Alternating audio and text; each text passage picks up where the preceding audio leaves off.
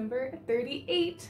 My name is Mallory, otherwise known as Just a Dose of Love, all around the internet. So you can find me on Instagram, Reddit, Facebook, and Ravelry under Just a Dose of Love, and Etsy under ADoseOfLove, though I am most active on Instagram. If you are a new viewer, this is a bi-weekly-ish video podcast about knitting and crafts and kind of whatever else I happen to be making at the time. If you are a returning viewer, thank you so much for coming to spend some time with me today. I am very excited to show you what I've been up to. But first, I am recording today in Edmonton, Alberta, where I live with my favorite felines, Sasika Sonia, Chris, and a snake named Heidi. It is December 5th and it's about 1 o'clock p.m. So we are a week later recording than is normal. This was 3 weeks instead of 2 weeks, but here we are. And with kind of the intro out of the way, I would just like to start first because we are so close to the 100 subscriber mark. I do want to go through the giveaway that I have going on once we hit that 100 subscribers, and that is very exciting. So I'm just gonna get that out of the way first before I forget about it.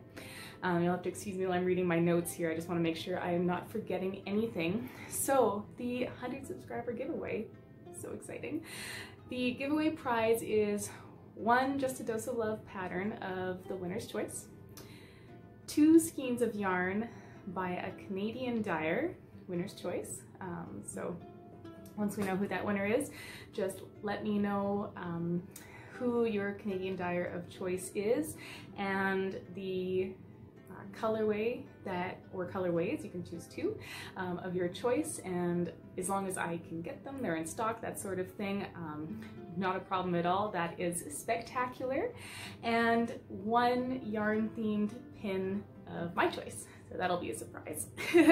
And to enter, most of this is going on Instagram because it's very difficult to tell who is subscribed to the channel from YouTube, unfortunately. But what you want to do is comment your favorite indie dyer, and since we're on YouTube and this is a YouTube giveaway, feel free to comment down below and subscribe to the Knittin Kitten channel. If you would like an additional entry, go on to the Instagram posts. You just want to comment your favorite indie dyer on one of those photos, and that will get you entered into the draw as well. And favorite the Instagram account, of course. And the winner will be drawn at random on the next podcast after we hit 100. So that will likely be in 2 weeks. It's very exciting. So if you have not entered this already, please drop your comment down below. And subscribe if you are not to get entered into that. And if you would like to hop on over to Instagram, I'll put a link down below for that as well, just in case you don't have that. And feel free to enter there as well. Okay, perfect. Now that is out of the way, I'm going to jump into what is on my needles. So the very first project I'm going to show you is the brick sweater. It's by Claire Lee. It's a free pattern on Ravelry, and it's not the one that you think it is. I started another one. This one's for me this time though, and it was with some of the yarn I had bought with my birthday gift certificate to the Fiber Nook, which is one of my local yarn shops. And it's with this beautiful, beautiful deep berry colorway. So this is Cascade Yarns. It is their Anthem base, and it is color number 65, which is also known as deep berry. It is slightly less, it's a little bit darker. It's a little bit darker than it's showing up in the camera here. It's more like this shade, but this color, if that makes sense. So it's a little bit darker than it shows up on the camera, and it's 100% acrylic, but it is so squishy soft. And honestly, I think I might be sold on acrylic sweaters. Not quite as warm as the wool, but don't have to worry about washing it. And honestly, I might just be sold because of that. So without further ado, here is the progress that I have made so far. Yeah, look at that. I bet you didn't expect that. That's a ton of progress. I actually, last night, officially am now ready to start the ribbing for the bottom of the sweater. There should be 30 rows of 1x1 ribbing, and then I can hop onto the sleeves. I am so excited for this sweater. So let me just show you a little, oh yeah, I'm very excited. I made a sweater in this size, but a different color. Originally for my mother for Christmas. It turned out a little bit bigger than I was planning, so now it's for my sister, and I'm making my mom another one. But the one that was, well, the other one that I made, the one that is now for my sister, fits me very well. So I know that this is going to also fit me very well because I'm making the same size with the same needles. So here it is. Ah, so excited. The only thing is, there was only 4 balls of this yarn. So I bought all 4, and the other sweater took me just over 400 grams of yarn. So I don't think I'm gonna have enough for the sweater, and they are still sold out of this color.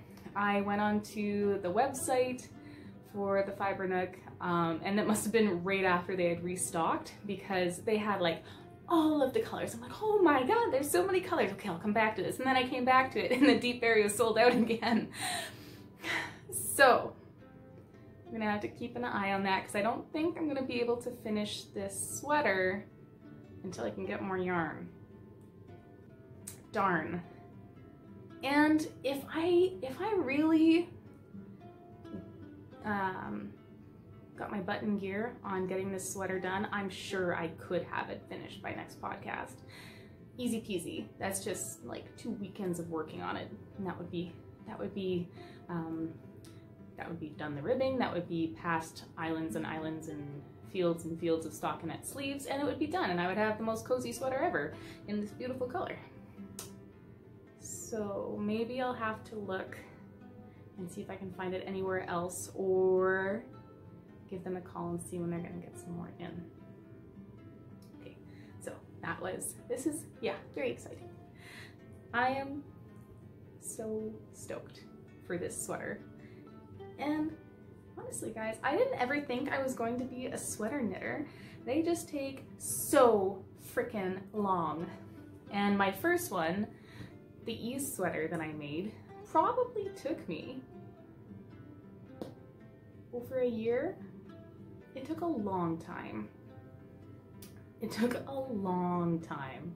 Mind you, I was also working on like several shawls that year as well, but I have finished so many sweaters this year. This will be number 4.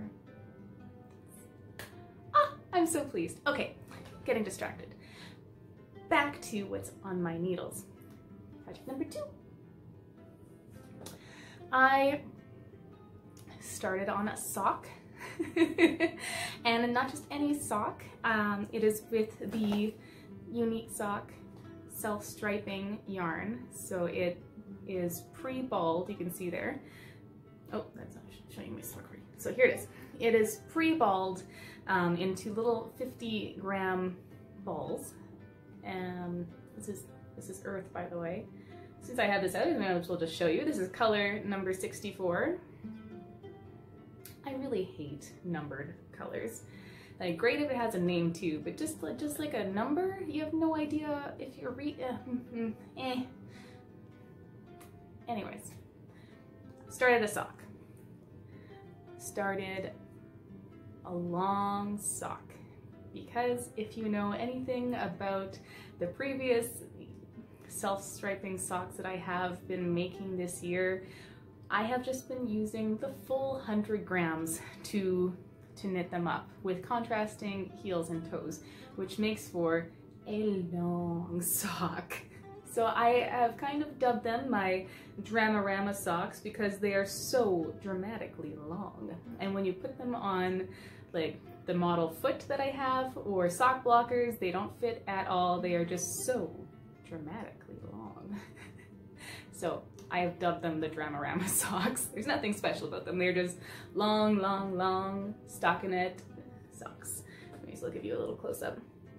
I am so impressed every single time I'm using the Uneek sock colorways with the beautiful transitions. Like, just look at that. So pretty. And this one is for my sister. This finished pair will be for my sister. Oh good, I did not drop a stitch. And I'm about ready to put the toes, I am ready to put the toes in. This is how much I have left of my 50-gram ball. So I'm ready to put in the toes and heels, and I'm going to use my leftover Lillian Pine yarn. I'm skipping around a little bit here, but I just want to show you the yarn, this pink, because I think it's going to go really nice with the blue. So, yeah, like that. So, blue sock, pink heels and toes, and this is, what is the colorway?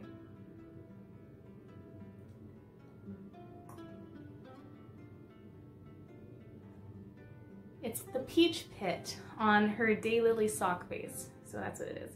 It's got all these peachy colors, a little bit of yellow, a couple more orange bits, and the like speckles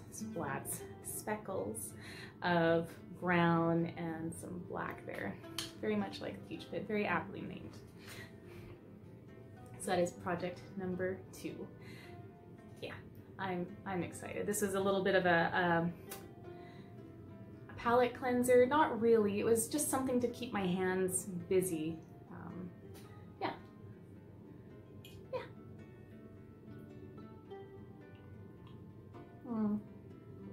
Yum.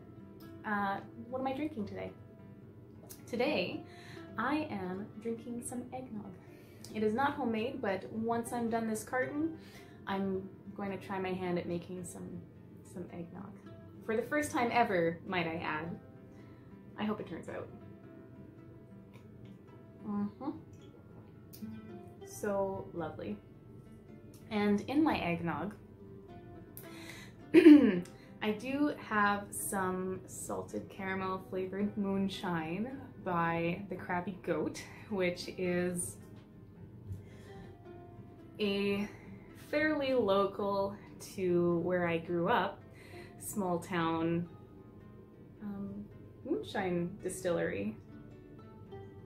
So I think that's super cool. This is, where are they located? I think it's Valley View. It is Valley View. So yeah, it's like one small town, well, one major small town over from where I live, where I grew up. It's about an hour drive, so it's halfway between High Prairie, where I grew up, and Grand Prairie, which is the closest city, small city.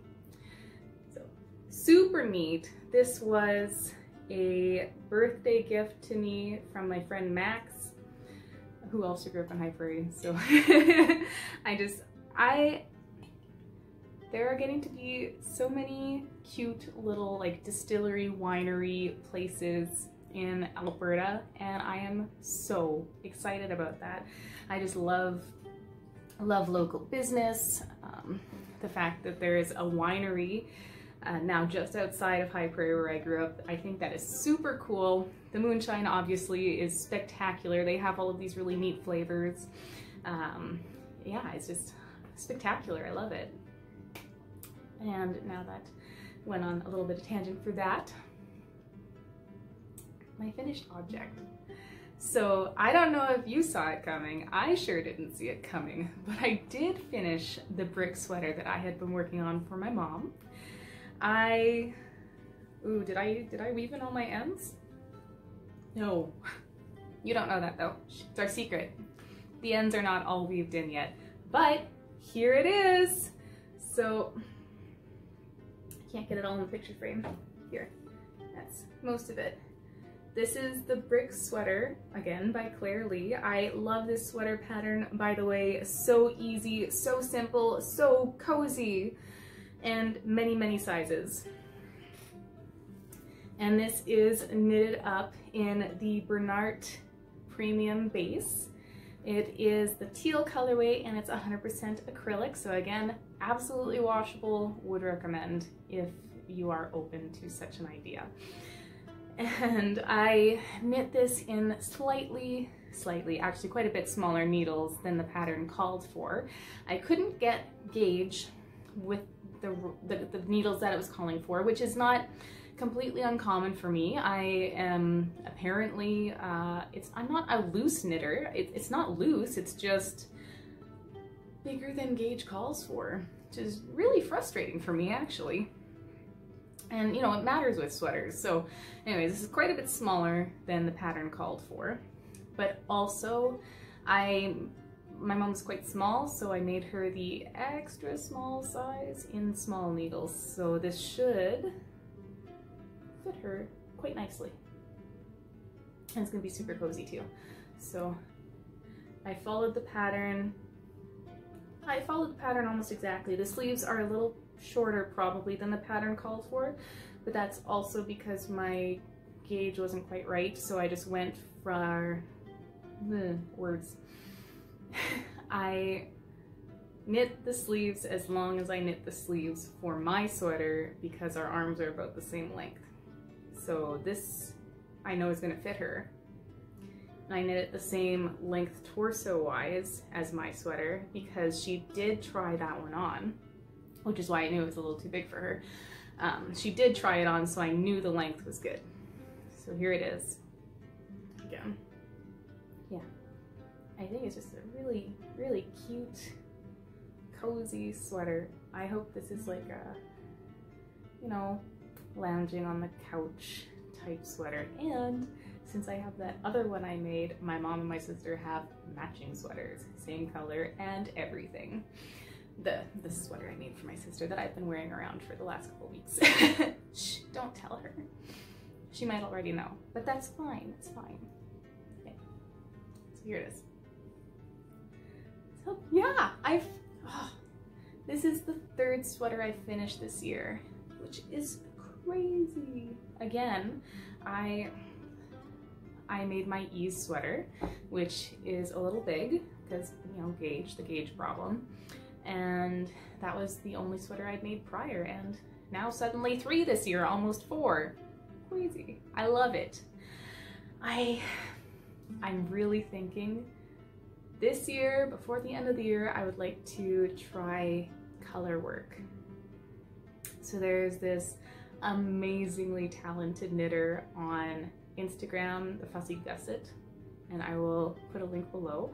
And she has the most amazing colorwork socks. I am in awe every time I see one of her photos. And her photos, by the way, are just like beautiful. They are so pleasing to look at aesthetically. The colors, it's all great. She's got such talent, knitting and photography. She's got like just an eye for that detail. And I am so inspired by her posts to try color work. Probably not socks. I have this thing about color work socks because my calves are larger than average, I think, for the size of my feet, and the size of my calves are large for calves. I don't know what I'm trying to say here. But I'm really, really iffy about colorwork socks because I think for the amount of stretch that I need for my calves, the floats need to be way too long for it to be practical or, you know, to look good. But again, never tried colorwork, so what do I know? But I would like to try some mittens first. Yes. And I have enough scraps. It's not scraps. I have enough like 40-gram balls left over from socks that I think I can absolutely find the yarn for the mittens. Wish me luck. Yes. but I'm so scared. Why? I don't know, I just am. Okay. All right, and that is all that is off my needles, which, I mean, quantity-wise is not a lot, but stitch count-wise is huge, especially with the other sweater work I've done. I think, anyways, in my humble opinion. I feel like I'm bragging today. Ooh, I don't like that. Okay. Upcoming items of note, the Through the Trees pattern, which is this, re-release has happened. So this, I actually have two ways to show you. This is the Through the Trees sock pattern. I published a couple years ago now, and I wanted to, can't really see the pattern. No, not really. Maybe it'll be a little better if I move this over. Anyways, I have been on a mission this year, not a very successful mission, slightly successful, to standardize all of my stitch descriptions on my published patterns, starting with the older ones. So this is one of them. There, now that that's a little better, you can see. So this is officially done. The stitch descriptions are all standardized now, and instructions for like the Kitchener stitch and the afterthought heel and the toe and all of that has been standardized up to my current pattern writing. I don't think there's an end to that sentence. Yeah, up to the current way that I am writing my patterns. So that is all the same now. There wasn't actually a lot to change on this, but new photos now, which is, I like them. So that is the other item of note that I had for today. And I completely forgot about the stash enhancement that I wanted to show you. Here I thought this was the end of the podcast, but it's not. So Knitpicks had a sale going on a couple weeks ago. When did I order this? The 9th, November 9th. So beginning of November they had a huge sale, and I used that as an opportunity to pick up more sweater quantities of yarn. Not that I need that, but that's okay. Now I can make more sweaters. And I got it super cheap, so that's also very exciting. And I'm not going to show you every single ball that I got. I only got 3 different colors, but you know, sweater quantities of each. So the first one, let's grab this one here. Yeah. Knitpicks Brava.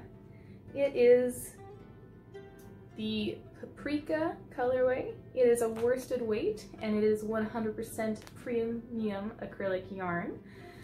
And here it is. It is about that orange, actually, slightly more muted maybe, but it is about that color. Yeah. And I got a lot. I got 6 balls of this. I think it's gonna make me a very nice orange sweater.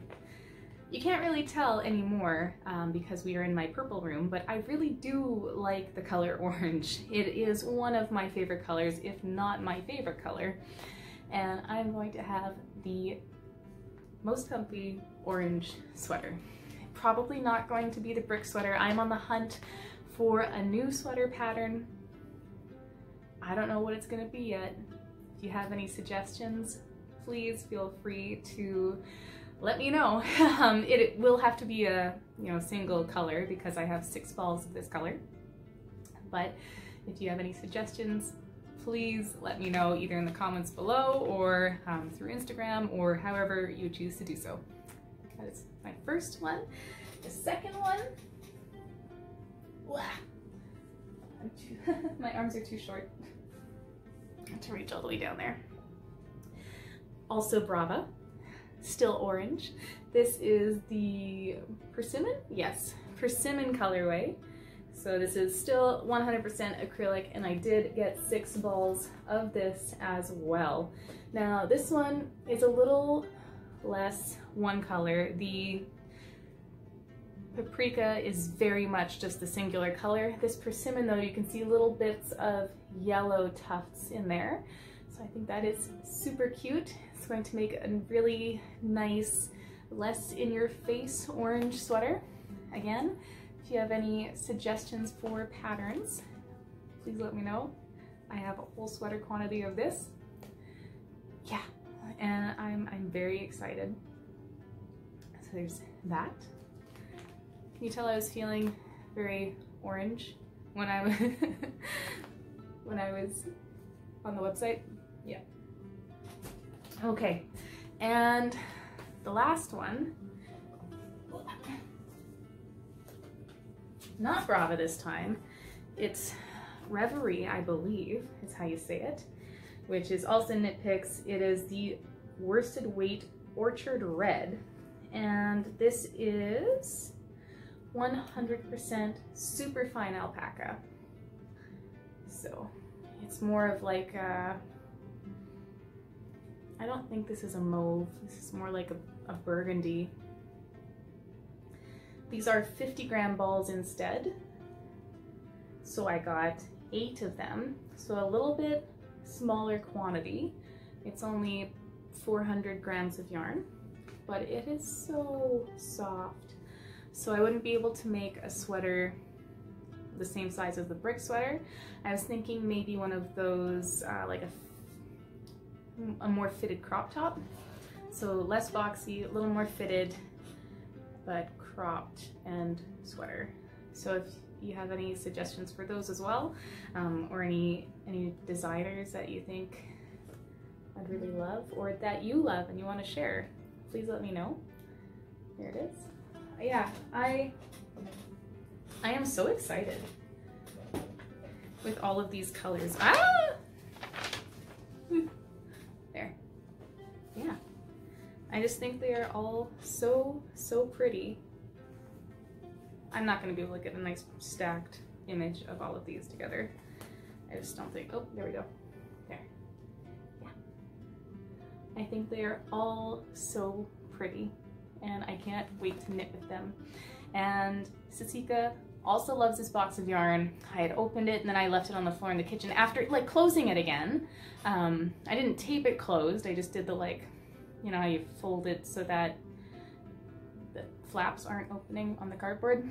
Okay, so she still got in there and was using it as a bed because she thinks this is the coziest box ever, which it is, but also makes Mom a little worried that the yarn is all gonna be the most knotted yarn barf box ever.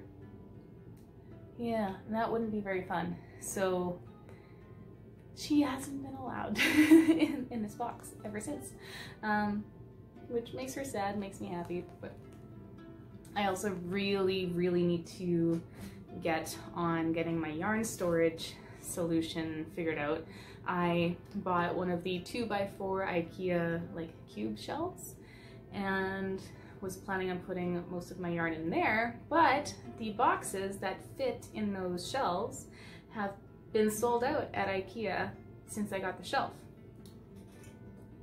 which makes it a little problematic for, you know, storing things in there. So my yarn room, my craft room, which is basically my yarn room, is sitting in this half finished state of like cacophony, and I hate it, which sucks because I put so much work into this being my beautiful craft, you know, beautiful craft room, but I can't really put anything away because I don't have the organizers for it, and it's making it really frustrating, honestly. Yeah. Anyways, that is actually it now. So I think that was all I really wanted to talk about. What's going on in the personal life. So personal life, last week I spent all week in a safety course for my internal safety auditor certificate, because we are course certified, which is a Government of Alberta, Province of Alberta safety certification that can be given to employers, and that helps, well, one, there is a rebate on WCB premiums, I believe, for core certified companies, but also we now are able to, well, since we have core, we've had core for a long time, but since we have core, we're able to place bids on a lot of government work where we wouldn't be able to if we were not core certified. But in order to keep your core certification, you need to do an audit every year. So in a 3-year cycle, the first one needs to be done by an external auditor, and the next 2 can be done by an internal auditor, which can be an employee of the company, which is me because I am our health and safety officer. And I found out a couple days ago I passed my course with 91%. So I now can register us for the internal audit that I'll be doing this year before the end of the month. And yeah, that's very exciting. So that was a huge chunk of my week last week. I was in class basically from 9 to 3 every day, and there was an exam at the end. But yeah, I passed, and I was so worried about it. I don't test very well. I always get really nervous and like second guess basically everything that I think I know, but it's okay. It all worked out. It was great. And now I can do our audit, and then that'll be all done for the year. And hopefully I will, you know, do the audit next year before December, because it's due on December 31st, and it takes a lot of time. So that'll be fun, but I'm sure it's gonna be fine. That didn't sound very confident. It will be fine. I do know where everything is, and since COVID is going on, a lot of the two portions of the audit out of 3 are not happening because COVID and site visits, and COVID and staff interviews. So it's documentation only, which is going to cut out a huge chunk of time that would normally be spent. So that's really great. That is actually great. Very excited about that. Okay, that is it. That's it. I'm going to cut it here. Thank you so much for spending some time with me today. Please, if you have not entered the giveaway yet, for the 100 subscriber giveaway, do so. I would love to spread some of the talent around from Canadian dyers. I love to support local when I can, and there are just so many amazing dyers out there, everywhere of course, but I do want to support Canadian dyers because I am Canadian. And there's just so much talent. I am blown away by the amount of talented people in my city, never mind in the entire country. It's incredible. So if you haven't entered that, please enter that. If you don't know what Canadian Dyer you like, I am sure that I can come up with some suggestions for you if you are the winner. And thanks for spending some time with me. I hope you have an absolutely spectacular next couple of weeks. If I don't see you before Christmas, have an amazing Christmas, however you choose to celebrate this year. Of course, it's going to be a little bit weird probably for most of us, but however you decide to spend your Christmas, I hope you are safe and happy and healthy, and I will see you soon.